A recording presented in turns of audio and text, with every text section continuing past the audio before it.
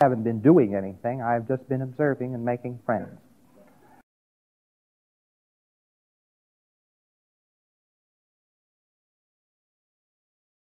Now, this will be the new communist premier. This is the only person who will win in this new struggle for Africa, a vulture. Okay? And this is his friend. I'll give you an example. A minister in England said, he wasn't very high in the government, but he said, there's one thing you can be certain of about South Africa, that there is going to be a great explosion.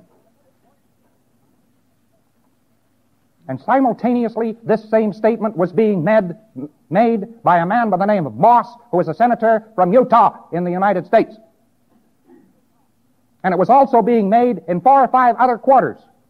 Always the same statement occurs in many places and is then replaced by a new statement, which is made in many places, and is then replaced by a new statement, which is made. Who plans these statements?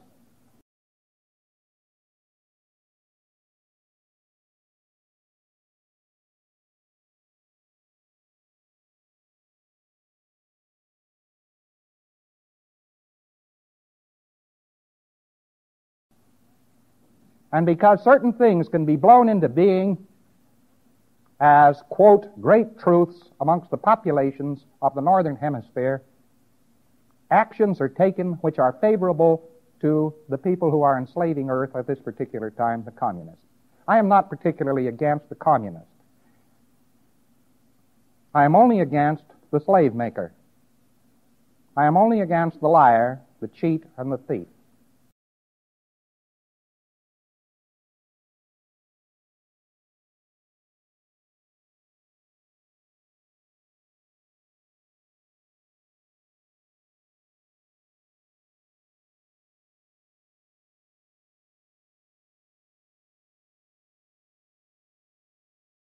By a letter I received just immediately before my departure from the Minister of Defense of South Africa in Pretoria. Dear Dr. Hubbard, as a South African, I can only express my appreciation for the stand you are taking, not on the side of white South Africa, but on the side of truth. Thank you, J. Fauché.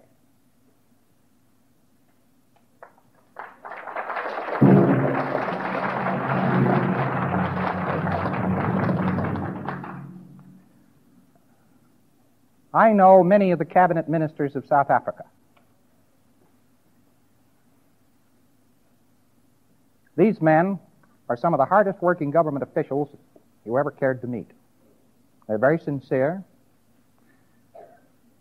The only weakness they have 2 weaknesses. One is security. They do not push security home. They are too decent. And 2, information. They do not conduct a comparable propaganda campaign to the communist campaign which is launched against them. These are their 2 weaknesses. They have no other weaknesses. Just as you are prepared to forgive people that you consider friendly and decent some of their sins, so was I prepared to forgive the government of South Africa some of its upsets when I went down there. I knew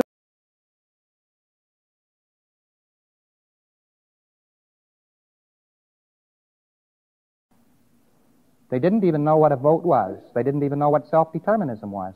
But all of a sudden, they were told, we now abandon you.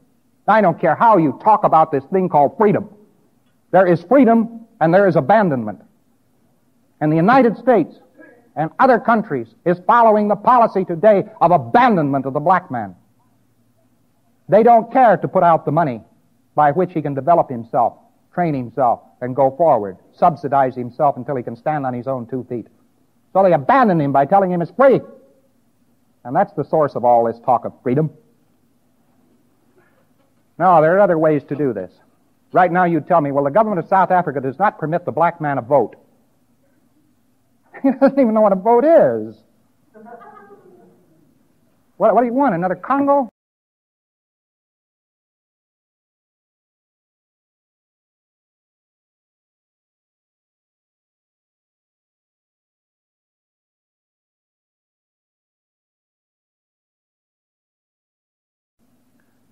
The communist message to the world is all you have to do is get the European out of Africa, and there will be total peace, and it will be okay in Africa. What happened when the Belgians left the Congo? Well, that's what will happen throughout Africa. All development and advance of any kind whatsoever will be stopped if the European is driven out of Africa. You can count on it. Now, what I'm telling you probably doesn't make too much sense.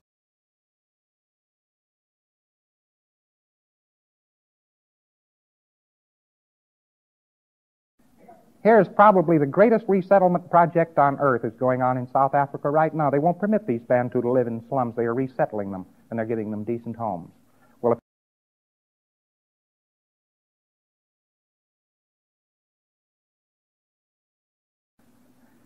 the Bantu doesn't register the same on an E-meter as a white. As a matter of fact, they call me Eshemaklope Nsangoma. And there's at least one person here who I think knows what that means. It means the white witch doctor.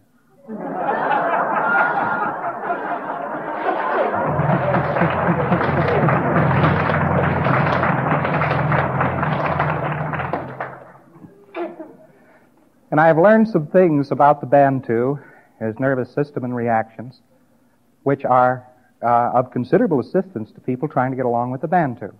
And the things they blame him for happen to be native in the Bantu, and his nervous system is not the same as ours.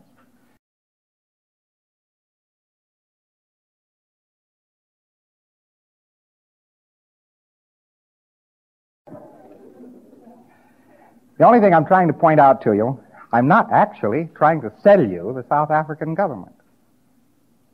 I could easily do so because I consider these men very able from what I have seen. They're nice guys. I know them personally. They're not as advertised. It's just the only thing I'm trying to tell you is there's these tremendous reports in the northern press concerning a country on earth. And none of these reports are factual. But South Africa has gold, and it has diamonds.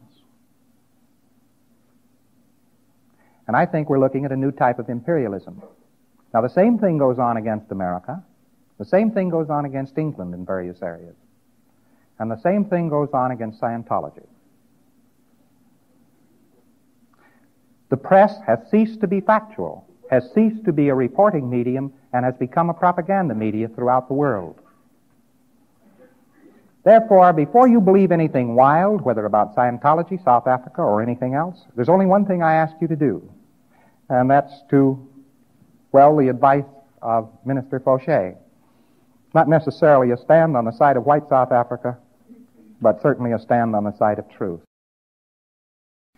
And I believe that America can win across the world the moment it recognizes that the sole weapon of the communist are propaganda, and his sole stock in trade are lies, and his sole aim and goal is slavery.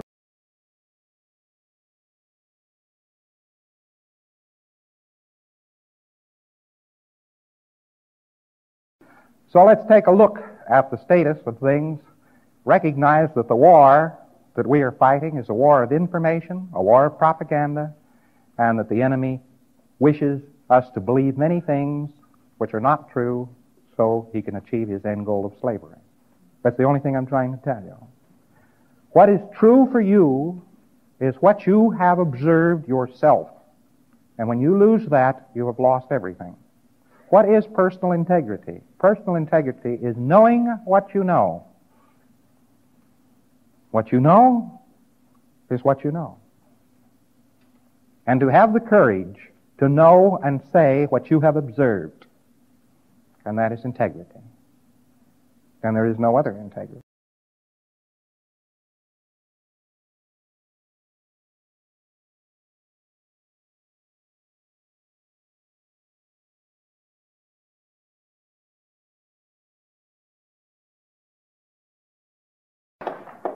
Now, whether or not the Impi regiments will be reconvened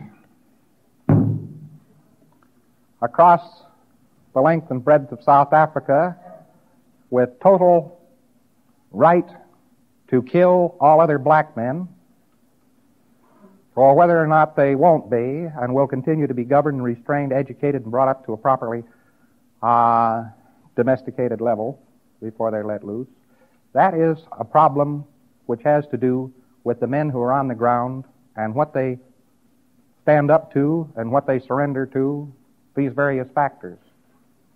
But let me tell you right now that if the fondest hopes of many great powers were realized and total determinism was granted to every black in Africa, the black population of Africa would be reduced by 50% within a year.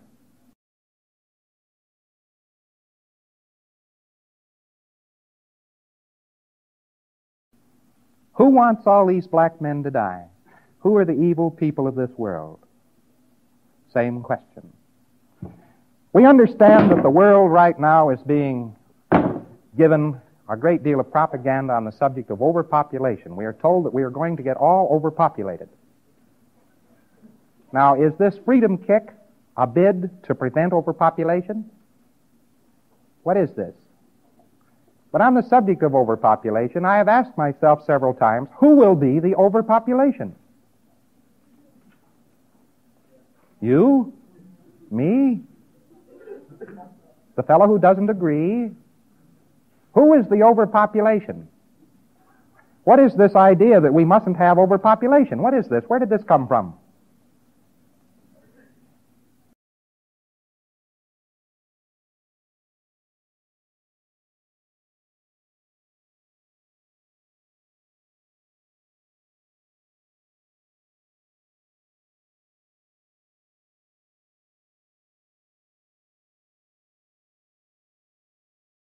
So what is this kick called overpopulation? Is it an attempt to keep you from getting another body? Or is it because there are areas of man that just hate man and can't stand to see him around, so they decide that the best thing to do is put out a lot of propaganda that permits him to wipe them out? What is this kick overpopulation? As far as South Africa is concerned, the final thing I will say, which is probably very shocking to you, is there isn't any trouble in South Africa. There isn't any trouble. The only problems they've got in South Africa is the idea that they have problems.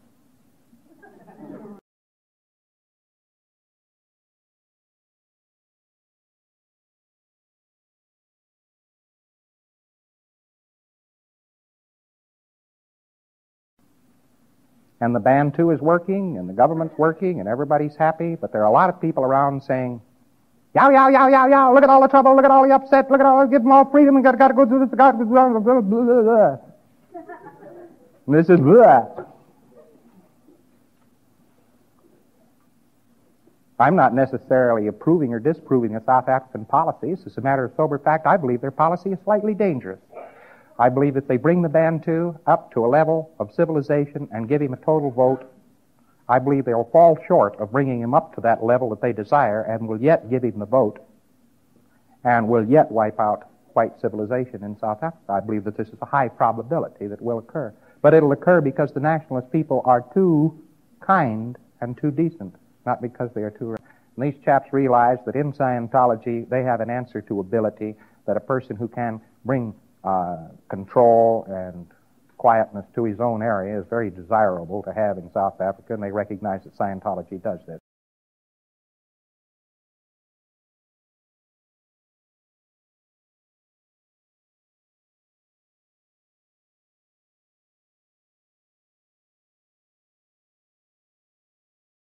Sentiments may not be popular, but ask yourself why they aren't popular. Well, you've had a very gimmicked up day, haven't you? Lots of gimmickry today. You don't get any